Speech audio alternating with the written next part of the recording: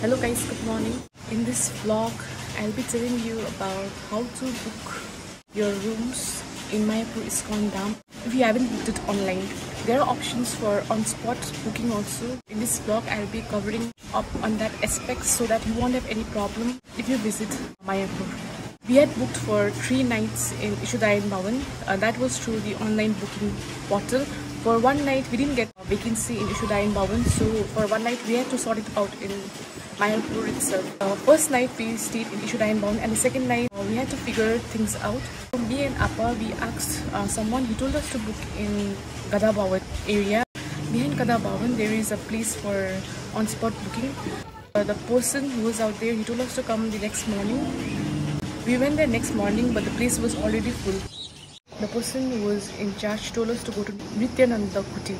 Me and Appa, we carried our luggage and we headed off to Nityananda Kutir. By God's grace, we met an acquaintance whom we had encountered during our morning walk to Goshala. I'm very thankful to Babuji. He told us to go to the place where he's currently staying in, that is Shruti Bhavan. Yeah, we went to Shruti Bhavan and he introduced us to the person out there, and the person out there searched for if there is any vacancy in Bhavan.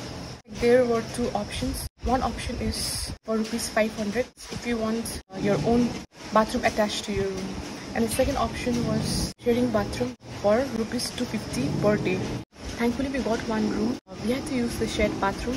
Appa and I, we finally found a shelter for that day. You also have another option for on-spot booking, that is Gouranga Kutir, which you will find on your way to Shruti Bhavan. In this video, I'll be giving you a brief tour of the room. This is for rupees 250 per night. This is our room on the 3rd floor, room number 303. Let's go inside. We have a double door. So yeah, this is our room. Appa slept on this bed and this is my bed. I did some editing at night. And we have a window. Window is also double. This one's with the net. And we have the glass window out here. This is my palazzo which I bought on the market yesterday. Since there was downpour, the lower part of my palazzo got wet. So I just washed it and dried it on the window. And this is the view from the window. We are also provided with table and chair, our luggage up here. Hello guys, hello, hello. We also have a fan to cope up with the temperature. Inside the room, this is the view. You can sit on the chair and enjoy the view.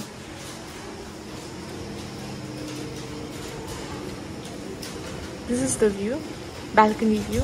Also have a space for drying clothes out here, which I didn't know. I just came across this right now. And this is the view from the other balcony. Guys, you can see these trees. These trees are something which I'm seeing for the very first time. The body looks like that of the palm tree and the leaves are that of banana tree. If you have any idea about this tree, do let me know in the comment section. It looks like hybrid to me. Okay guys, that's it. I'm grateful that we have a place to stay instead of not having a place to stay at all.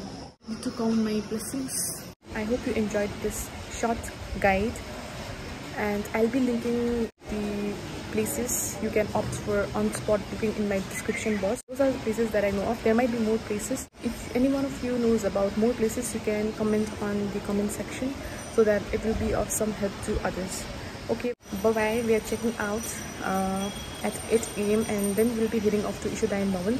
I'll be doing room 2 of Gada Bhavan. I'll be giving you the idea about the process.